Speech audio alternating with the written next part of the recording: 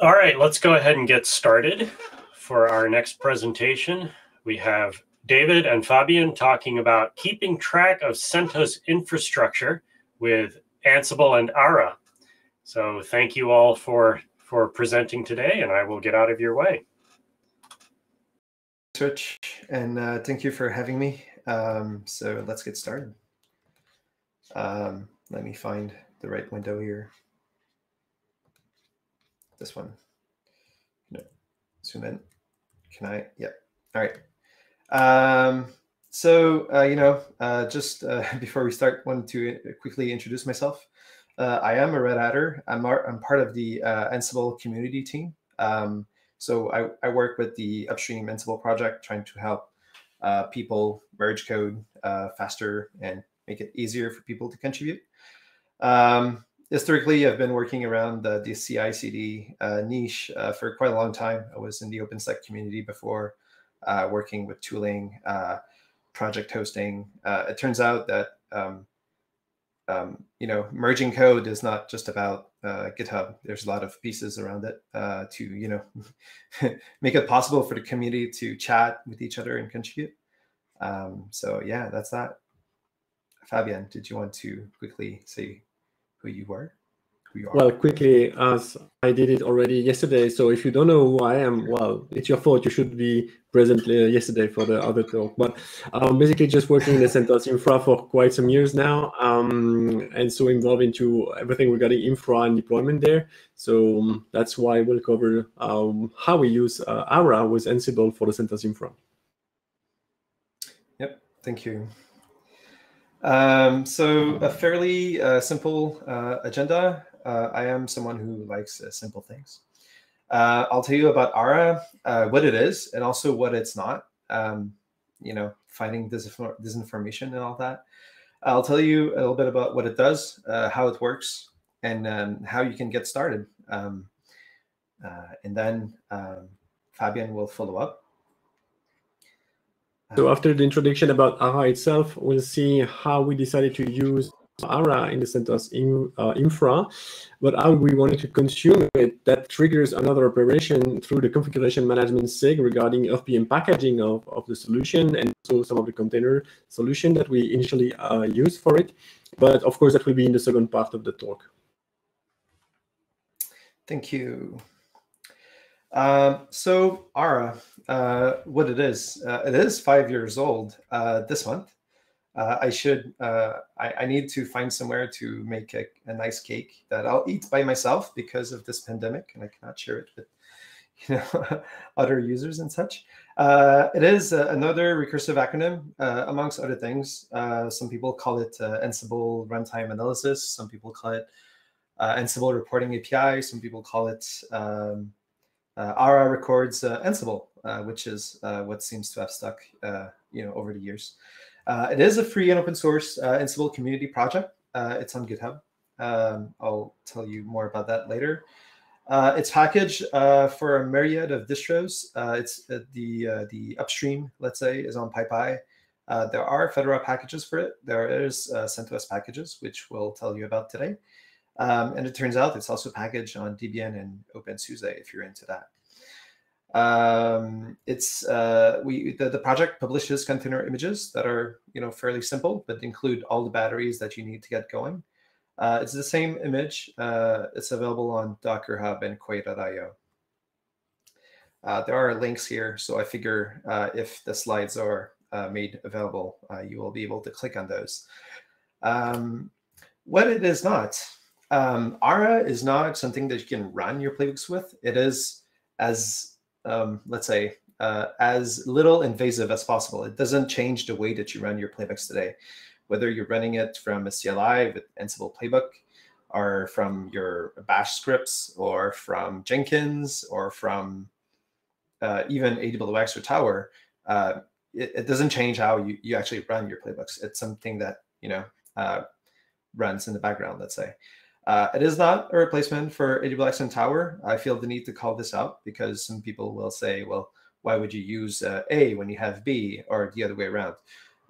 Again, ARA doesn't run the playbooks for you, so it just does the reporting. So it is not a replacement, and it's not mutually exclusive. It's not something that parses your Ansible console output. So when you run an Ansible playbook, you have this output in your console. It doesn't parse that. It uses an Ansible plugin, which has access to much more than the console output, actually. So I'll talk a little bit about that later. What it does, it makes Ansible easier to understand and troubleshoot. So Ansible, at a base level is meant to be simple. You write this YAML, these playbooks, these roles, and it's pretty simple to get started. You kind of start to lose track of things when you start running hundreds of playbooks every day against hundreds or even thousands of hosts on a regular basis, whether that's from CI/CD or from your laptop.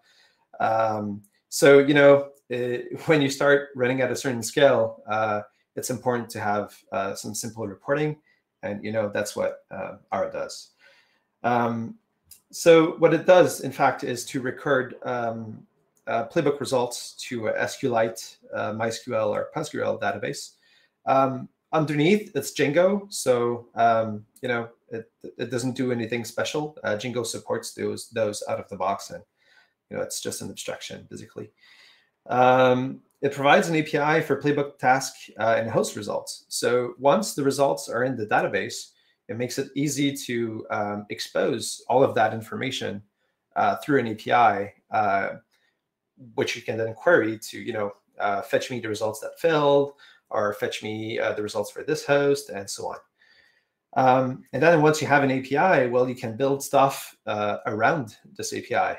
So we have a simple reporting interface that you can run from your laptop. You don't need like a full-blown server or anything.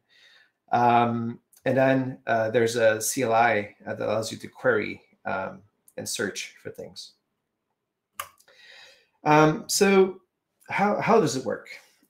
So you have a human, but we can substitute that for any tooling of your choice that launches a playbook. It leverages a callback plugin in Ansible. So for every hook, every time that something happens throughout the execution of your playbook, there's going to be a hook to the callback plugin. So ARA leverages those hooks to save data into a database. So there's the callback takes care of sending that to the server. Server saves that to the database, and then it returns, and the playbook keeps on running. Something that I do want to point out here is that the API server does not need to be running for you to be recording data. So again, with the objective of simplicity, it was very important for me to not need to run an API server, because then you need a service, you need to run it somewhere, you need a server. No, by default, there's enough line implementation that takes care of spinning up an ephemeral server. So you don't need to worry about that, if you don't have the use case for a dedicated server instance. So I've told you a lot of things, actually, and I like to say it's simple, but no, really, how does it work? So I told you about these Ansible callback plugins. And this is these are some of the hooks that are exposed. There are some other ones, but those are the ones that ARA mostly cares about. So when a playbook starts, it will create a playbook in the database, and then when the task starts, it will save the task and associate it with the playbook, and so on and so forth.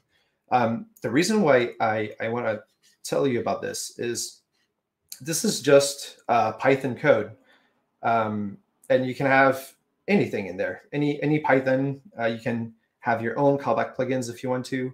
ARA just happens to leverage those to not print more data to the console, because that's what some Ansible callbacks do.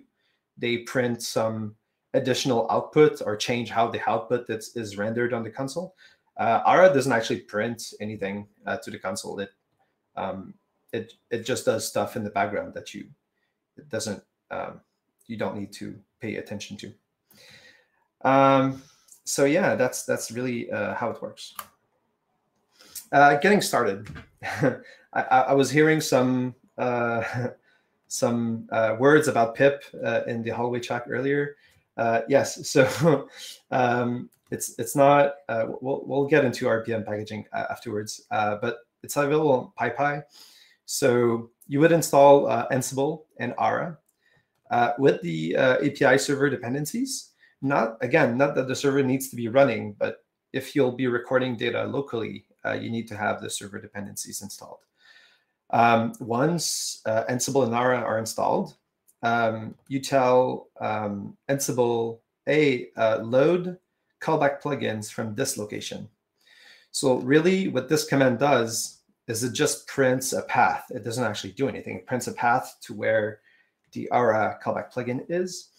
And the reason why this exists is because depending on the distro that you use to install ARA, or depending whether it's used as an RPM or from pip or inside a virtual environment and so on, the location is going to change. So this command knows where the callback is. So it just, it's a helper command basically. Then you run your playbook as you usually would. And that's it. It's recorded in a local SQLite database. You can start querying stuff, and you can spin up a local development server so you can browse stuff, from your laptop if you want to. But now we've got, it's packaged in the CentOS 8 configuration management repos.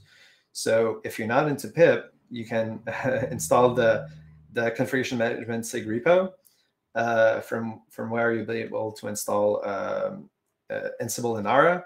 And after that, it's basically the same thing, right? You need to tell Ansible, hey, there's a callback here for you. And that's it. So hopefully, that's simple enough.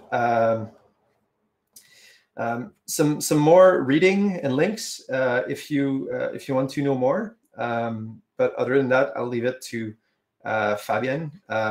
So there's a live demo here. I don't know if we'll have the time to go to do a live demo today, but otherwise, I invite you to check that out. It's a live instance that you can play with. Otherwise, we have a blog. The code is on GitHub. We have some docs here. If you want to come chat with us or stay up to date, there's a Twitter account here. We are on Freenode, and there's even the Slack if you're not an IRC person. It is bridged to IRC, so people can chat with each other. But I recognize that in 2021, not everyone is a fan of IRC. And with that, I will leave it to our Fab.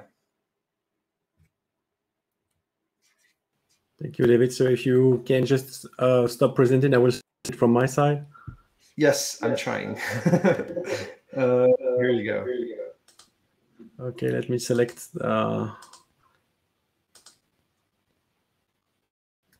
And here we go. So let's start with a little bit of background, so history from the CentOS infra perspective. So it's not a secret that we were coming from Puppet before switching to Ansible some time ago. Oh, I see some people mentioning that my audio is bad. Is that better? I don't change anything on my side. Oh.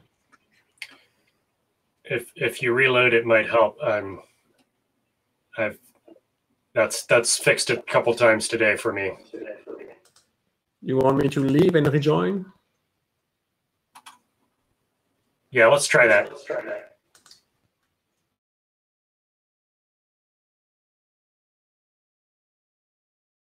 I had to switch from Firefox to Chromium just before the presentation because it was choppy as well.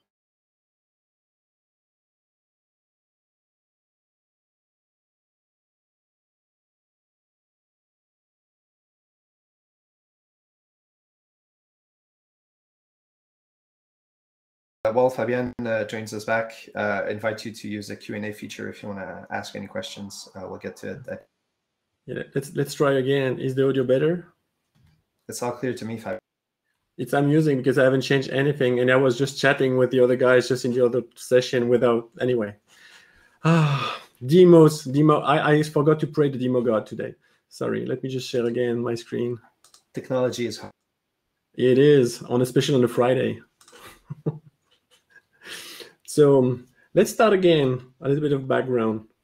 So we were using Puppet. I remember clearly when personally I started to contribute to the CentOS project. I migrated myself the Puppet infra from Puppet 0.23 to 0.24, and then 2.5, 2.6, etc. So just to give you a little bit of details, when we were running Puppet, we liked the idea of having a central machine, Puppet Master D, that all the Puppet agents in the CentOS infra were just doing a check-in on a regular basis, just to see if there was a new catalog to apply, manifest. And we also liked the fact that we were using Foreman.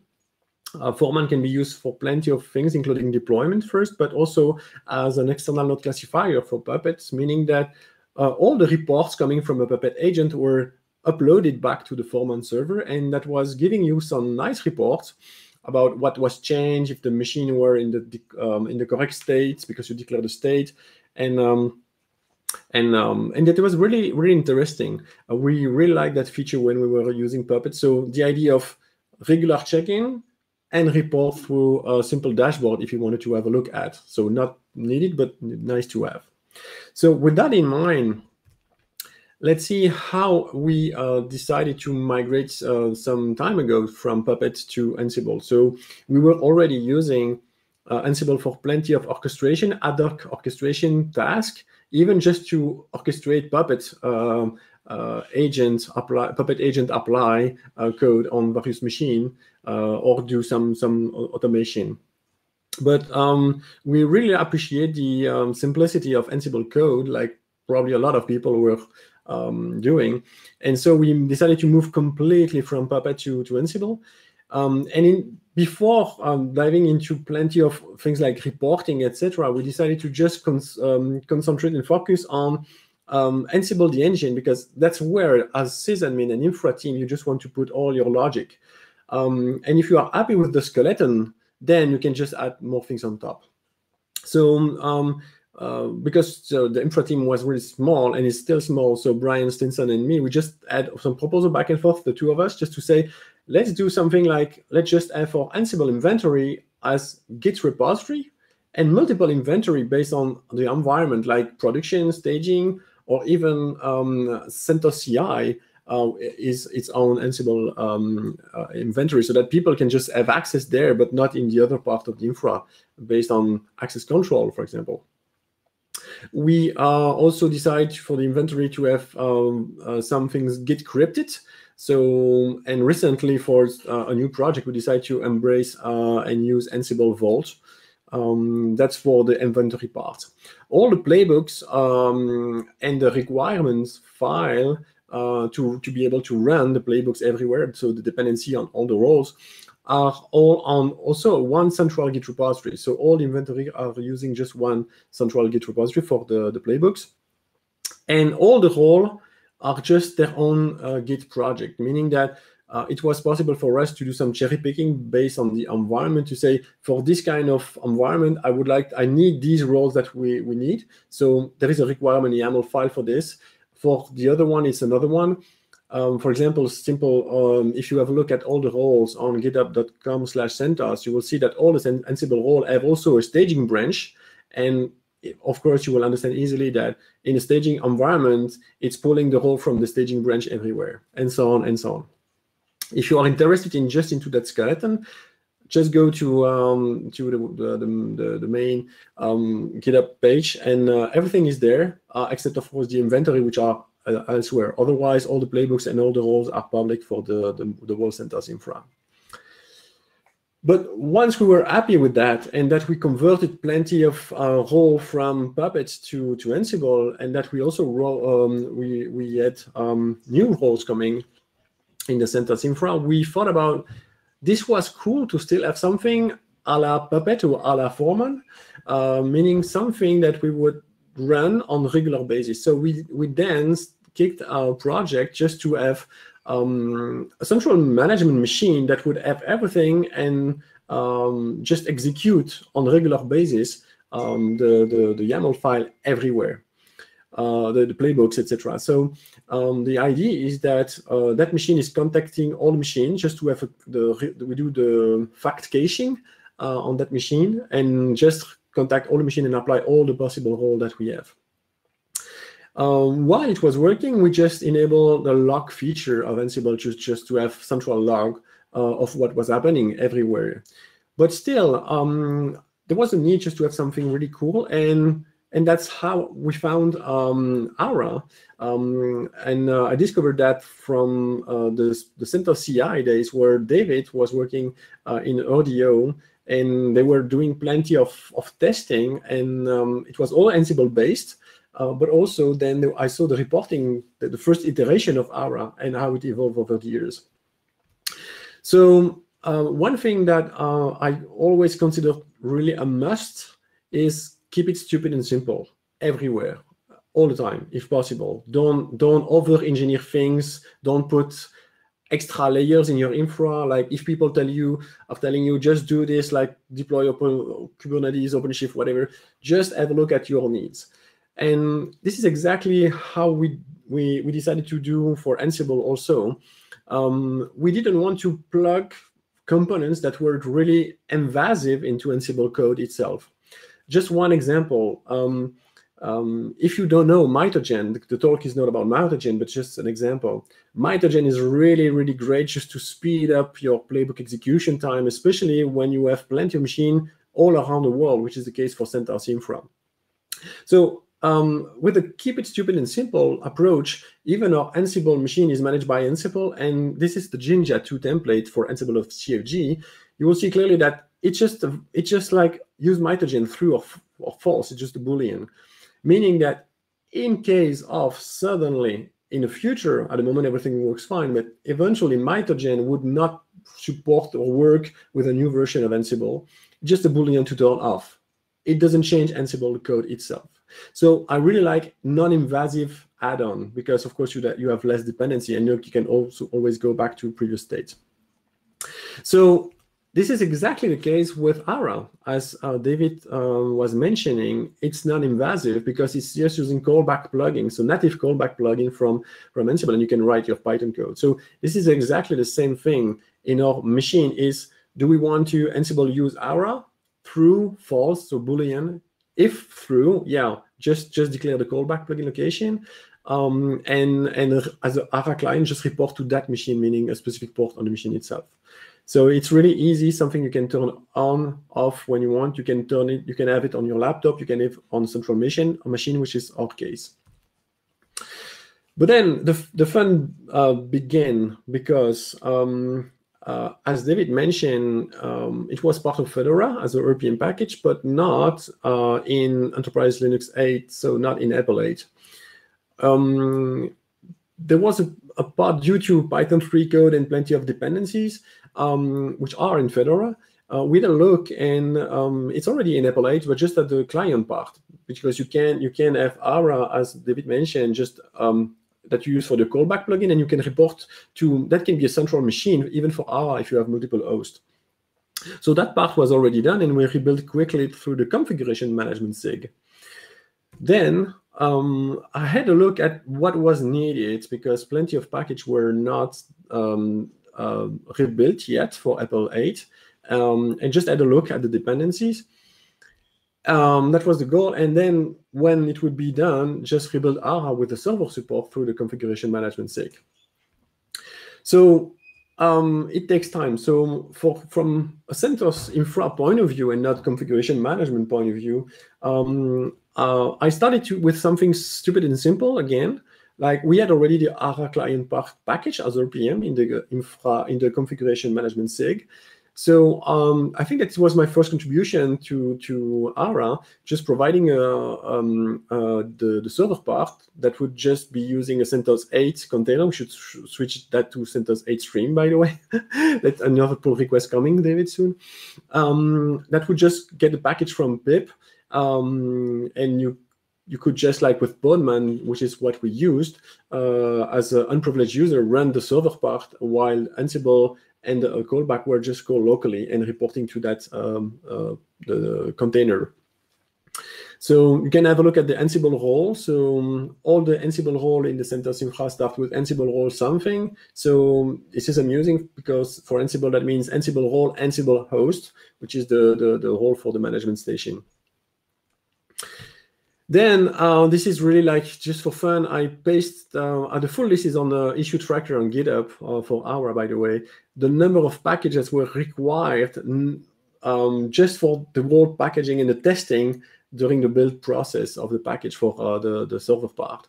So yeah, I will not cover that in details. It was just to show that that was a lot of work, especially when you do that on your spare time.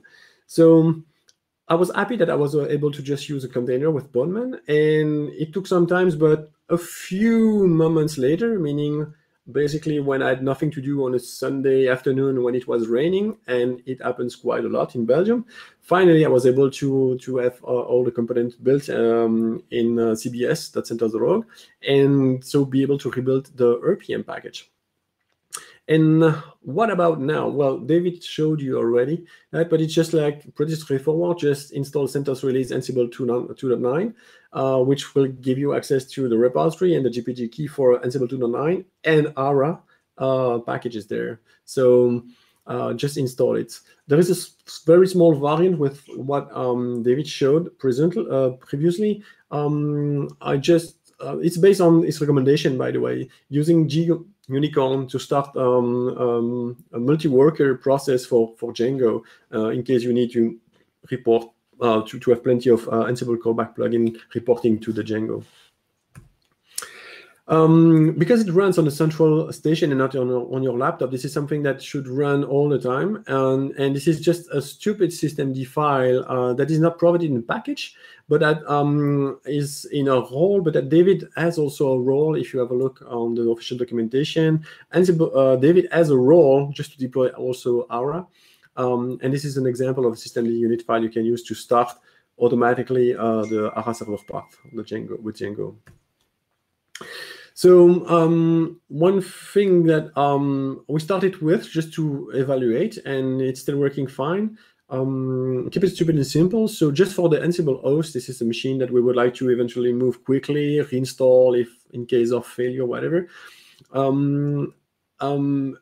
SQLite is easy to start with, and I was surprised that even after some time, just a single SQLite file on the file system for the central management station is enough, so never considered moving to MySQL, MariaDB, or Postgres, because the way we run the playbooks on a regular basis is done in a serial mode anyway. So it's not like if we have plenty of process, what's still only Django and ARA accessing SQLite, but it's not a big issue, and that has never been an issue for us so far. So we still use SQLite. Mandatory screenshot, but it will be probably better for David to give a real demo, but this is a screenshot of which is probably not readable on this size, of what's happening on a daily basis in the CentOS infra, and for all the roles that are called on all the hosts, just to check for compliance that everything is working fine, nobody changed anything, and the machine is in the correct state.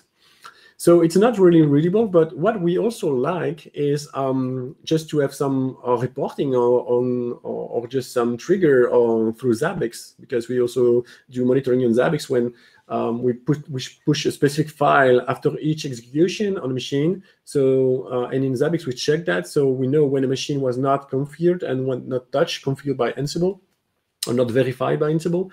So we can just do something like simple query, like there is a CLI part, and this is just a stupid example that I took this morning. So it's last minute change in the slide, just to show you. Oh, I would like to know the playbook execution that failed. So you see, there is one that is refresh facts, which is like contacting all the machine and just do caching of all the variables and the facts on the Ansible host, so that for the next execution, it doesn't have to go through the gather fact step, And we also use the fact caching. So this is something you should consider if you don't use it already. It speeds up a lot. And there is also another one which is failing, and I just had a look this morning, and this is because one machine, which is also confirmed by Ansible, by Zabbix monitoring, which is at the moment down, and the machine is, Ansible of course is trying to connect, but the machine is unreachable, which is in fact normal at this stage. So, and if people were just wondering what Tobizna is in that path location, well, it's just me being stupid with an Ansible bot and doing some crazy name based on it. So this is just for fun. And I think this is the end of the presentation for me. And so if you have questions, David will be able to answer all the questions. Maybe some questions for you too, Fabian. Don't run away just yet. Yeah, let me read through the Q&A right now.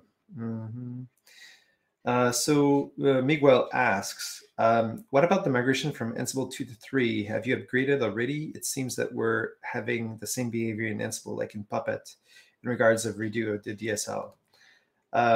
So I'll put my Ansible community hat on. I have many hats, of which you can see in the background here. So Ansible 3 is actually not a groundbreaking change in the sense that over the past 2 years or so, Ansible has been, the Ansible GitHub repo has been broken up beyond 2.9. So starting with 2.10, you had the Ansible base, which was the equivalent of the GitHub repo, and then Ansible collections a little bit all around, included in the Ansible 2.10 and in the Ansible 2.10 package. So when we started using Ansible 3, which was released back in March, I believe, and we'll have Ansible 4, in fact, very soon, next week. So this is the Ansible package, which is the aggregation of the Ansible core and the Ansible collections around that provide all the plugins and modules. And we've moved to semantic versioning as a way to control and signal the backwards compatibility or lack thereof, right? So whenever we bump from Ansible 3 to 4, it's a signal, you know, there might be some breaking changes in here. So meanwhile, the core of Ansible is staying on their current versioning scheme.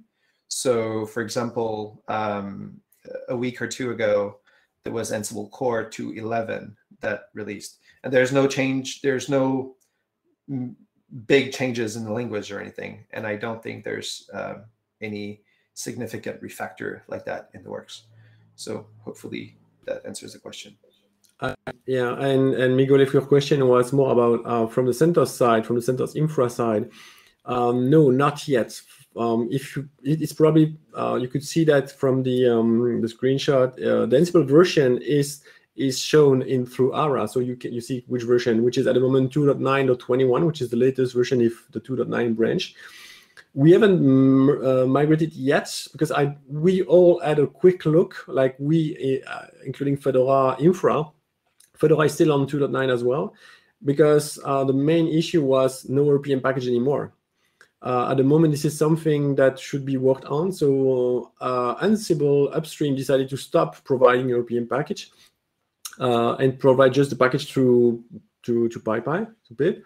And so I worked, well, this is a proposal that I have to work with Kevin Fanzi from Fedora project, and also the Ansible package maintainer for Apple and Fedora, just to have a look at what's needed and what is the best way to package, because as David explained, there is the Ansible base or Ansible core, depending on the version, and the community, the collection, all together is one package. So it's confusing a little bit. And when you understand the core and base plus community means Ansible 3, and so 2.11 plus community is Ansible 4. This is how we should have a look at how to package it. And this is one aspect, so lack of RPM packages at the moment, something that should be worked on. And the third thing is the way to call also the modules, because we all start to call in our roles and playbook just the name of the module, but now everything is namespace.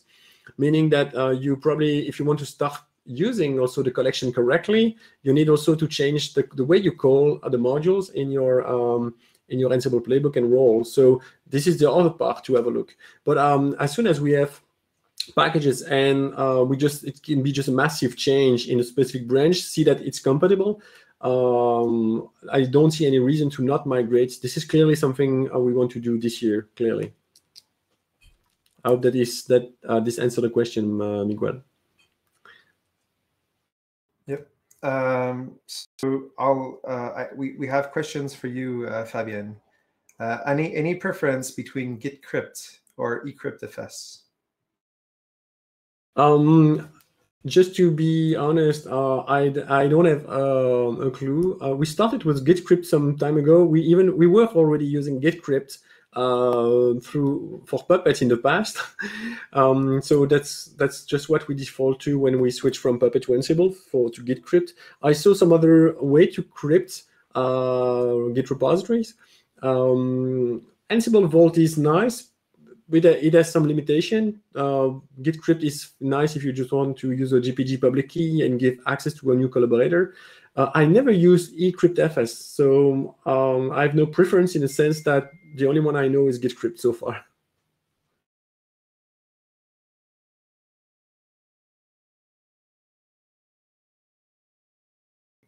So that was Pat asking, by the way. We have a question from Anonymous. I got moved to Matrix instead of Slack. So I think that was in reference to when I was mentioning that ARA has an RC channel in Freenode that is bridged to a Slack instance. I don't mind metrics at all. I'm just one person, and maintaining the non-code related infrastructure around an open source project is actually time consuming. I mentioned Twitter, RC, Slack. It kind of adds up over time. So I don't particularly mind metrics, and if someone wants to, do that, I don't mind. I count 242 people on Slack right now, and about 30 on IRC. So it just gives you an idea. I prefer IRC personally, but I recognize that people want to chat elsewhere, and I don't have a strong opinion about that at all. Another question. Thoughts on making Ansible console output structured text? I would like more details on that, but there are different ways to influence how Ansible will write its output to the console. I know that some people like the YAML outputs plugin. So instead of writing pseudo JSON to console, it will write YAML instead, which is a bit more, say, human readable. But if you don't like YAML, then you're in for something.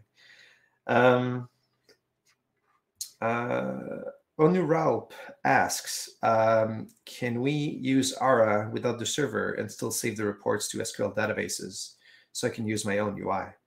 Yes, you can. So you still need the server to record the data, but once it's there, you can have any front end you want as long as it knows how to talk to the API, right? That's why there's an API, in fact, so you can actually do these things.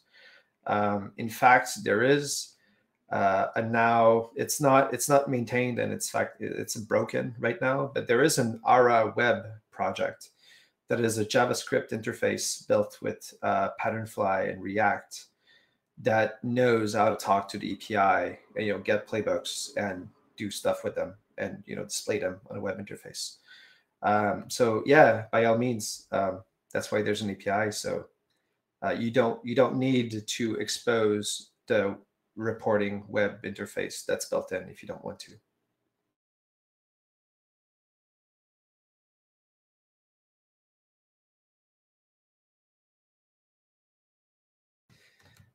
So a follow-up to that question, no, there is no way to avoid it, Django. It's Django that provides it. ARA exposes as little Django as possible, right? Django is just a way to talk to the database. It's a way to implement the the API with Django REST framework, it tries to minimize the impact of needing to run Django. It doesn't expose all the settings. It doesn't expose all the tweaks and knobs. So hopefully it doesn't get in your way too much. But if there's ever an issue, reach out, then we'll talk about it.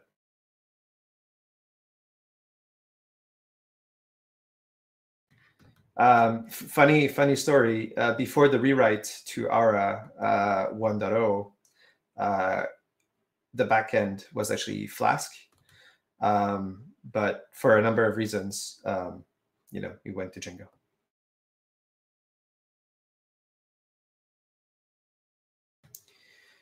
Unless mistaken, I think. Oh, we have a last question here. Maybe Rich, it's okay if I take it. Miguel asks. Yeah, go ahead. Miguel asks basically, is there recommendations regarding a backend in terms of performance for the database? So SQLite is really good enough for, like Fabian mentioned, right? It's whatever prejudice people might have against SQLite, it's actually pretty good. Where it tends to fall off is in terms of concurrency. So it doesn't tolerate very well when you have multiple processes or multiple threads trying to read and write stuff, with table locks and stuff. So when you do need to scale beyond just one machine reporting, say you have multiple machines reporting playbooks left and right, you might want to consider MySQL or MariaDB or Postgre. So in terms of performance, I have not formally benchmarked them. So I would expect MySQL and Postgre to be on fairly equal footing. We don't use, ARA doesn't use like backend specific features like, I know PostgreSQL has some features that MySQL doesn't, but for the feature set, we use this something that's supported by all the backends. So go with what you like and prefer and already have. Maybe for some people that run AWX or Tower, they're already running a Postgre for that, so they don't go out of their way to spin up a MySQL machine. They already have a PostgreSQL one.